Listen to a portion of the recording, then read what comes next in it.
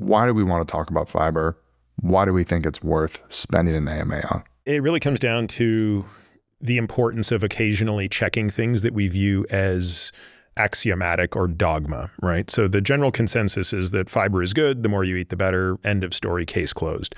But basically, we just don't have as much clear causal evidence as we would like to make the type of recommendations that we're making. Now, it's not that I haven't known this. I've just let it slide because my view has been, what is the harm? But, you know, look, there's been some polarizing discussions on this topic lately, and you seem to have people accumulating on either sides of this debate, right? You've got the you need zero fiber crowd, and then you've got the if you're not getting 50 grams a day, you're probably going to die, like in the next week or so. Obviously, I'm being facetious, but that's basically the way the discussion is sort of shaping out. So I think with that said, we need to take a closer look at the data so that an individual who, you know, is in the 97% of the population who chooses not to be completely dogmatic and extreme can make a well-informed decision